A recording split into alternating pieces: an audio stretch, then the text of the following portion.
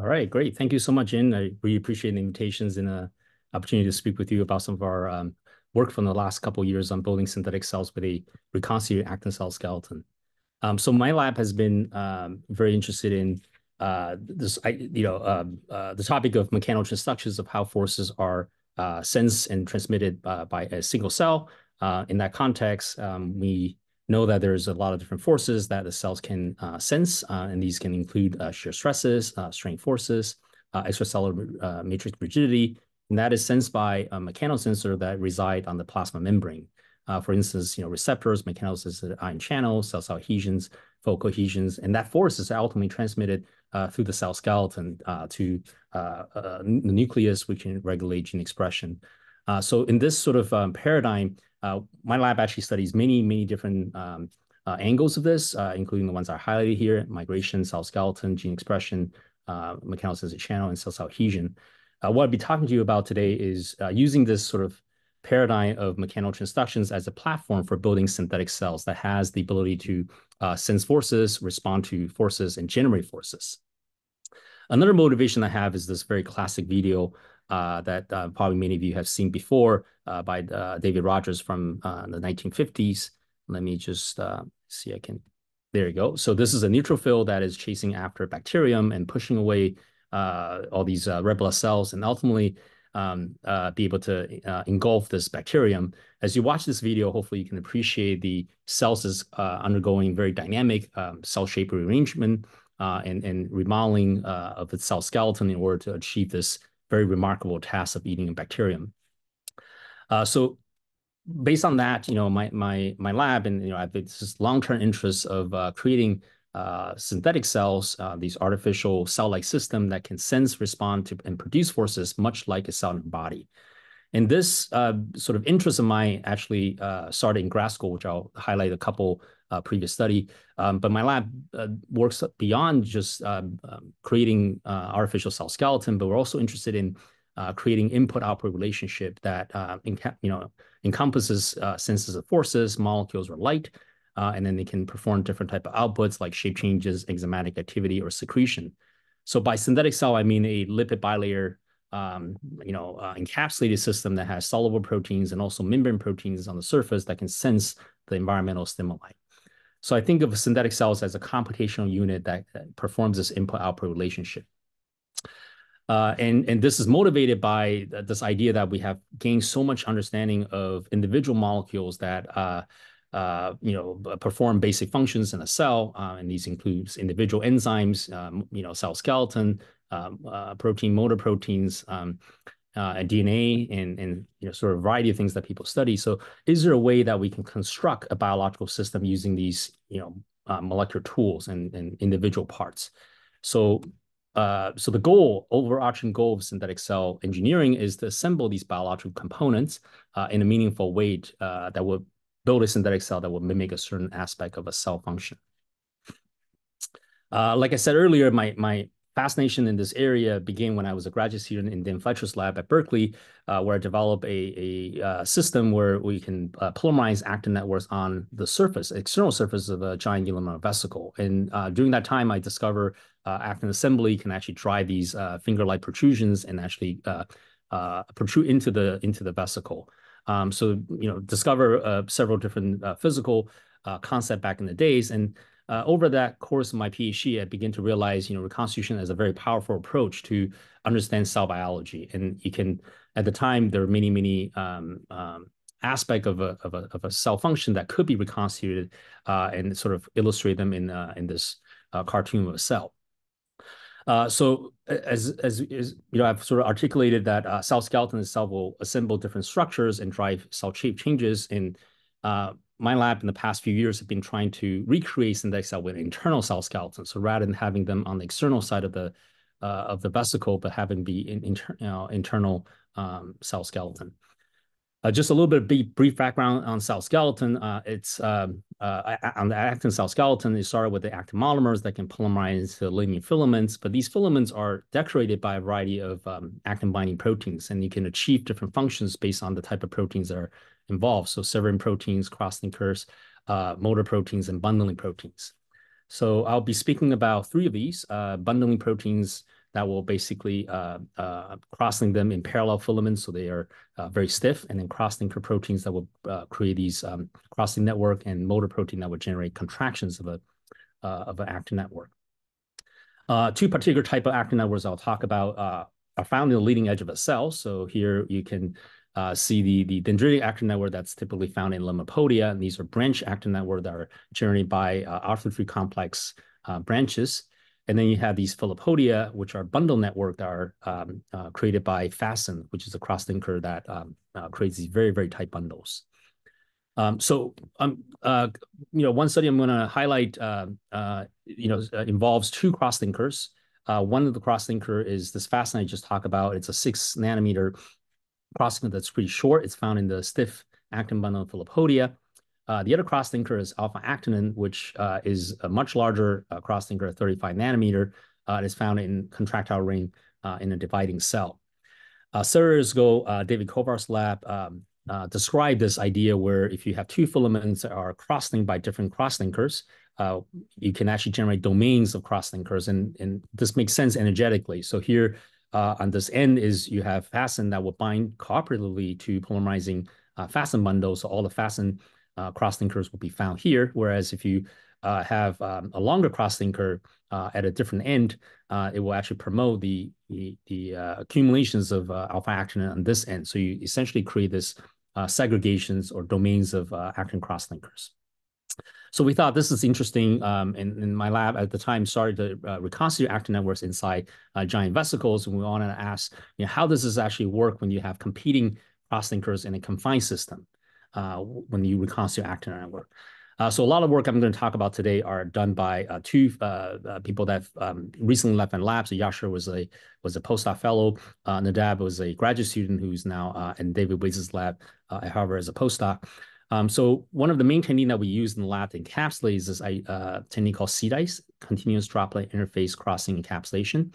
It's a very simple technique that we first generate a single emulsion droplets just by pipetting up and down of aqueous solutions in an oil lipid mixture. And then we have this little device that is mounted on a SIR plate, and we essentially pipette the droplets across an oil phase that at this oil water interface there's another monolayer lipid, and as the droplet crosses the interface, it creates another monolayer lipid and creates the lipid bilayer vesicle. So using this technique, we can encapsulate a variety of solutions, including purified proteins or cell-free lysate, which my lab also do a lot of work on. So in this case, here are just some examples of actin structures that are encapsulated. And these are, ring-like structures that form pretty nicely. And the advantage of this technique is it has very high encapsulation efficiency. Vesicles, are heterogeneous in size, but also gives us the ability to look at how size affect things. It's quite quick, and then we can directly image them after generation. So one of the early study we did is to look at the effect of fasten actin bundle in a GUV.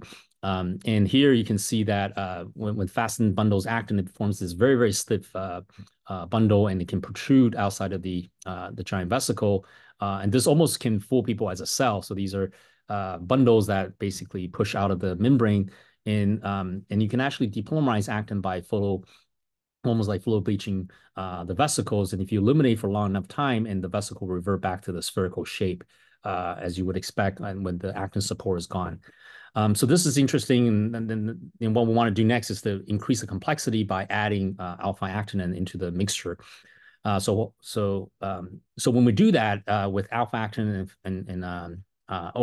this is an alpha-actinin alone. So when we first just do with alpha-actinin, and we look at how that structure looks as a function of GV size, we found these ring-like structures when the vesicles are small, but as the vesicle gets larger, they seem to be more disorganized and more sort of network architecture. When we added alpha-actin to the fasten, to cross-link, actin with both of these cross-linkers, we found something very interesting. Is we started to observe aster structures, and you can see a few examples in here. And these aster structure will have a very dense central domain, and then there are radiating filaments that radiate out of this aster. So you can see a couple examples here. And one of the things that struck our mind is whether these two crossings were competing against one another, and whether we would predict that alpha actin is found in the center aster, and then the fasten is found in the radial filaments. So we label all these proteins, and then did a line scan analysis, and this is the alpha actin channel, and you can see very, very dense alpha actin. And fasten labeling wasn't so great, but we can definitely make out these bundles in the peripheral filaments. When we do a light scan analysis, this is along the center line, this line across the center, and you can see a really sharp peak for the alpha actinin. When we do a radial analysis, we can see these little peaks that are fastened bundles, but we don't find them in the alpha actinin channel. So this sort of confirms our idea that there is a central domain of alpha actinin with radial bundles that are coming out. We collaborate with Aaron Dinner's lab at University of Chicago, and they did some coarse-grained simulation for us. And these are basically plotting the probable distribution functions of whether we can find alpha actin or fasten in these in these confined GV systems. So the top part is when we actually add just alpha actin or fasten, and you can see there's really no organized structures. If we add both alpha actin and fasten in these simulations, it actually shows that the alpha actin would be enriched in the middle. The fasten, you can kind of see it's devoided, I would say, in the central region. So based on that, we propose this self-organization. It's cross-linker size-dependent sorting in confined network, and the center again is sort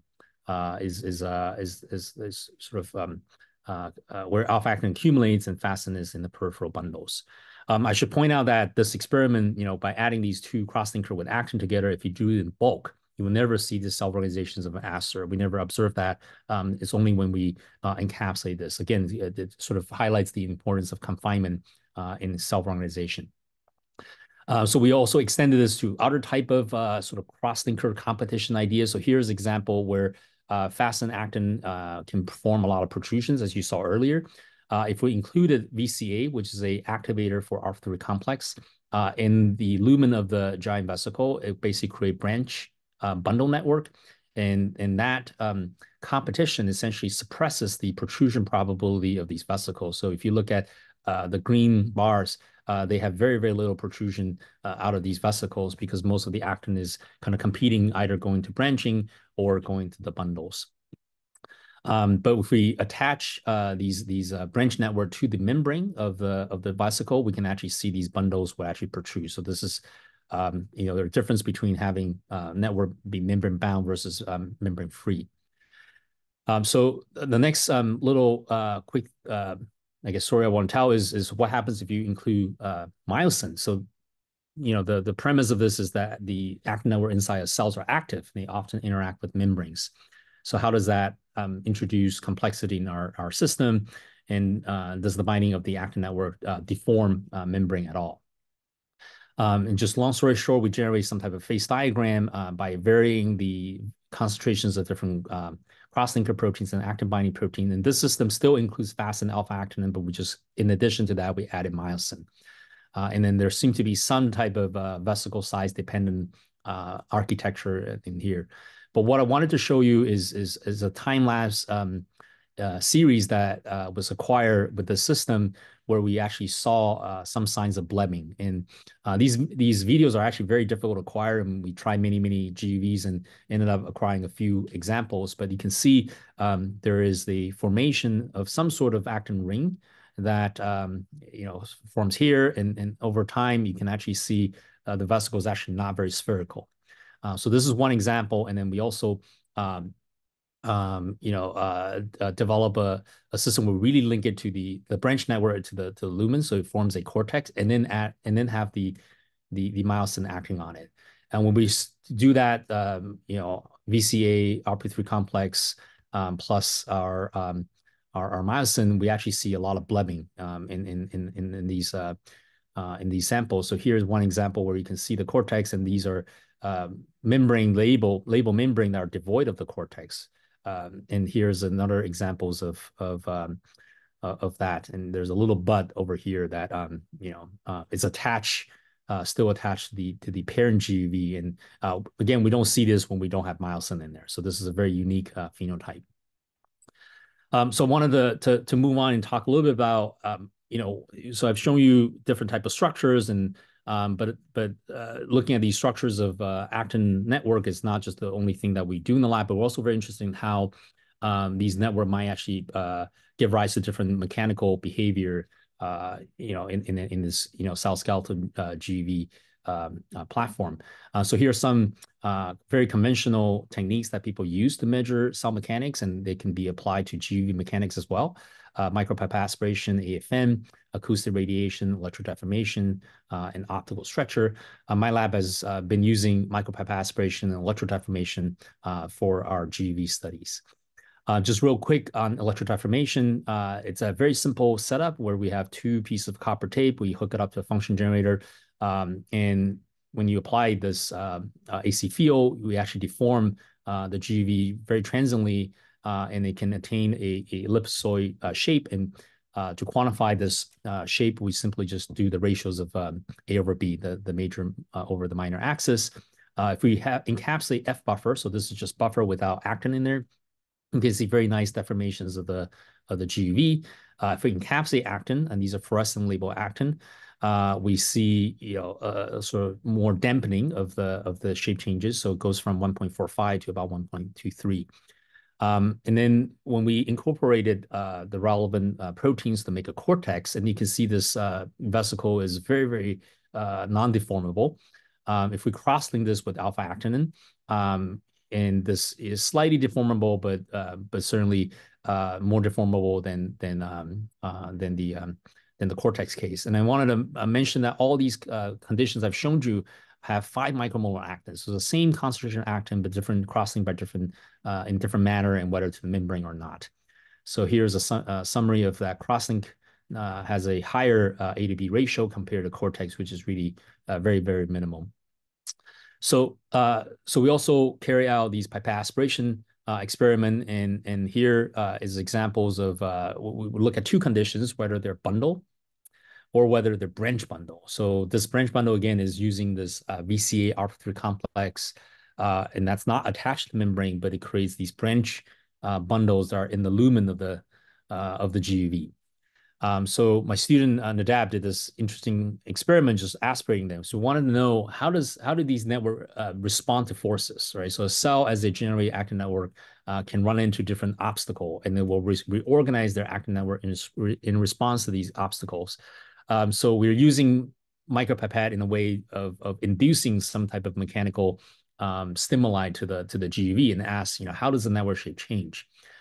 So in the top panel, you're seeing is when we aspirate on this bundle GUV, bundle actin GUV, initially you have a lot of these random oriented bundles.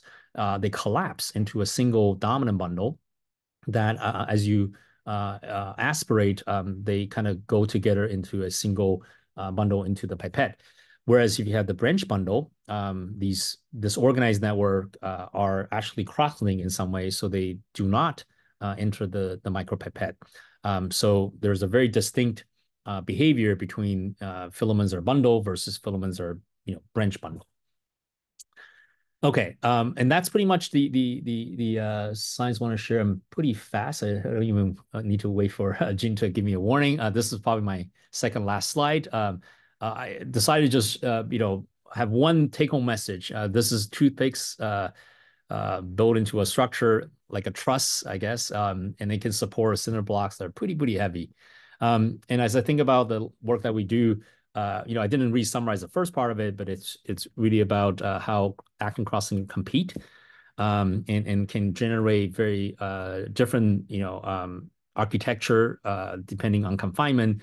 But I think the second part talk about the mechanics, with the same type of actin concentration organized differently, you actually get very different mechanical behavior. And I think this architecture and arrangement cell skeleton never has a direct impact on mechanical behavior is sort of clearly illustrated here. And certainly this is something that we kind of know for many years now. Okay, with that, I'm going to thank my lab. The people that did most of the work, almost all the work I show you today is Yashar and Nadab. And I also show you some collaborative work with Aaron and Petra, Aaron Dinner and Petra Shraley. And thank you so much for your attention. Yeah. That's it.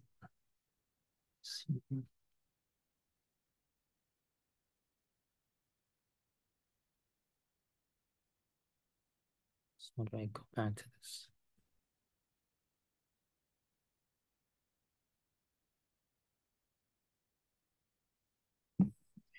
Excuse me, Dr. Chen, you are muted.